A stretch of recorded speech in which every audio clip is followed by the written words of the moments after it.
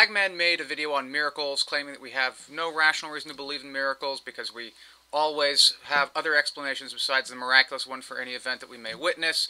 And then Tool Time made a response saying that this is basically Hume's argument and that we never have rational reasons for believing in miracles. And then Mig Killer jumped in and said that this is sort of begging the question in favor of skepticism against miracles and so forth. And it's been an interesting discussion. I hope everyone here has been following it. But everyone involved in this discussion so far seems to have really missed the larger point, which is whether or not there are miracles is irrelevant, because the argument from miracles in favor of the existence of God is invalid on its face. And so to demonstrate that, let's just grant all the premises for the sake of argument. We'll take the one that Lee Strobel is most fond of, this idea that we have all these facts that attest to the resurrection of Jesus Christ and so forth. We have the empty tomb and the testimony of the prophets and or the witnesses, etc. and so forth. And obviously I think a lot of these premises are deeply flawed, but let's grant Strobel all that for the sake of argument. So Jesus died, genuinely, he was actually brought back from the dead. How does this prove that God exists? The assumption seems to be that if Jesus was in fact resurrected from the dead, then the only plausible explanation of this is the fact that he is God and that therefore God exists.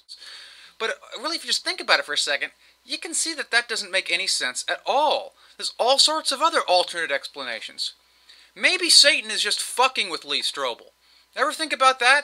Maybe Satan really wants Strobel and all these other Christians to believe in Jesus because he's actually a false prophet. What better way to get people to go to hell than to convince them that someone else actually is the Son of God when in fact that person is not the Son of God? That would be a fantastic trick on the devil's part.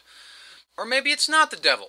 Maybe it's some sort of trans-dimensional spiritual being that just happened to be passing by and can violate our laws of physics and biology willy-nilly. They saw Jesus, they dug his style, they decided to make him the beneficiary of their new experimental resurrection technology. I have no idea, but my point is that no one does. You can't go from the fact that Jesus was resurrected, even if you grant that's a fact, to the claim that therefore he was God and he exists. That's just invalid.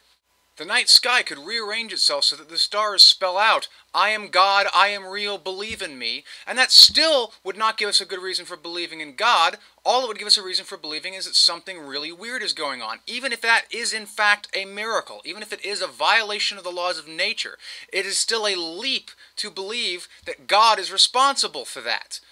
Now, you might be saying, well, sure, the argument for miracles isn't a deductive proof for the existence of God, doesn't guarantee the existence of God, but surely it gives us a good reason to believe in the existence of God. No, it's a strong inductive argument, is it not?